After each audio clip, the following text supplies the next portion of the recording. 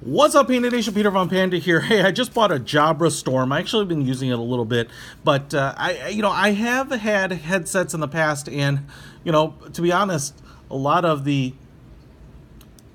big smartphone makers coming out with their own brands are kind of killing off these small brands. I used to have like a Jawbone Icon, I think that's what it was called, and I don't even think Jawbone makes headsets anymore. Look at this, stuff's falling.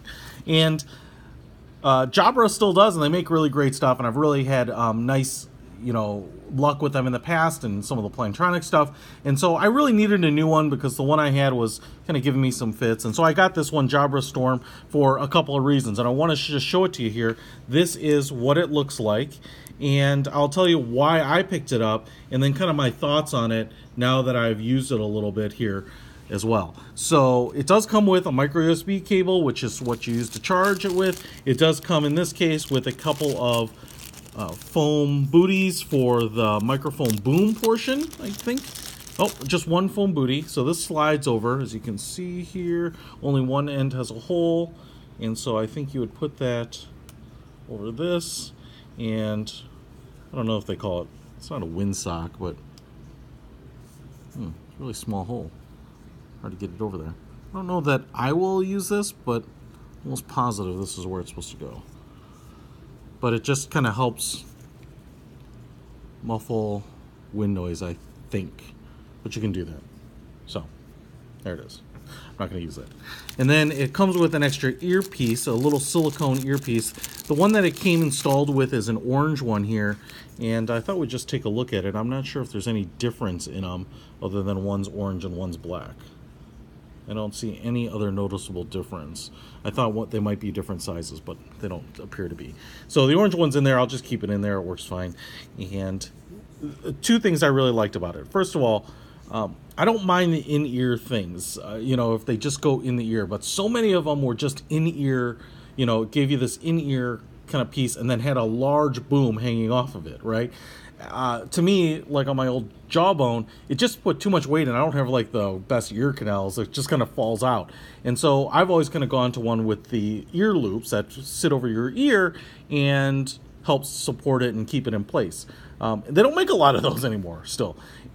I don't know. I kind of want to try the Apple ear pods because, or whatever they call them, the Bluetooth ear pods, because they kind of sit in the ear and don't look like they might fall out. And actually, the kind of the long, stupid-looking thing that hangs down actually might brace it against your cheek and kind of keep it from flopping out. But anyway, they're really expensive.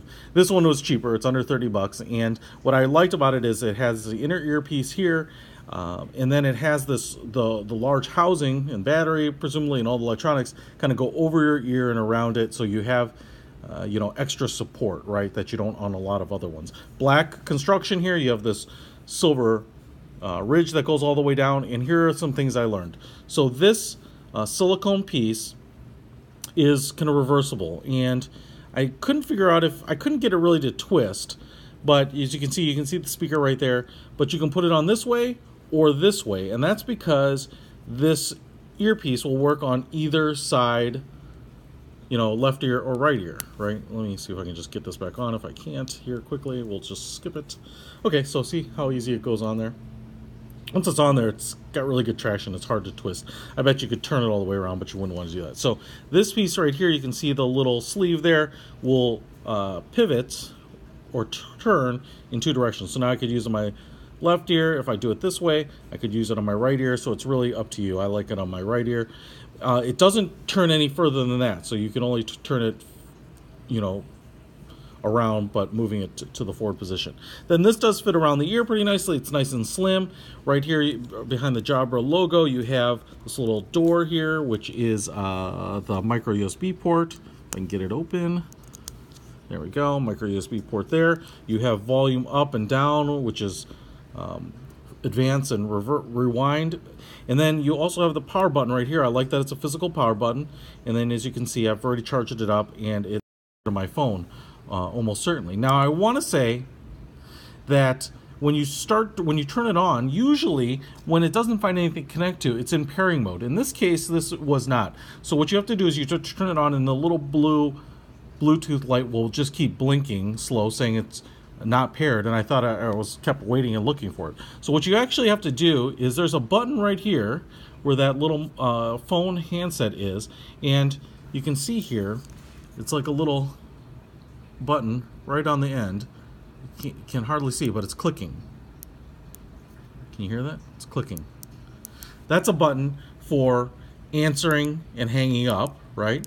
But it's also how you get into pairing mode. So when you turn it on and it's not finding anything, you hold down this for 3 seconds, and then you can listen to the prompts, and it'll say pairing mode. And then, like, on your device, search for Jabra or whatever it is, you know. And then when you pair it says paired. So what I didn't realize is that's where the hang up button is. It's kind of interesting because, let's say this is in your ear, you kind of squeeze it up and down to hit the button. Normally, I'm so used to a button being on the side and you kind of press into your head or something like that, but you actually squeeze up and down. And at first, when I was kind of trying to grab it, I was kind of pressing it against my cheek like this. Obviously, that's not going to work. You gotta squeeze the tip. So there it is. There's the look at the Jabra Storm. I will tell you that call quality is great. I can listen to audiobooks. You know, it's definitely, since it's only in one ear, you know, you're not going to want it for really high fidelity things, but it is pretty comfortable. It's nice and rounded, and so it's something I can continue to wear on my ear, whether I'm on conference calls or, you know, telephone calls that might last 30 minutes or an hour. I haven't had a problem with power, and I haven't had a problem where it gets like painful and uncomfortable or kind of is, you know, just it doesn't feel good in general. So check it out. I'll put a link to it in the description. Peter von Panda out.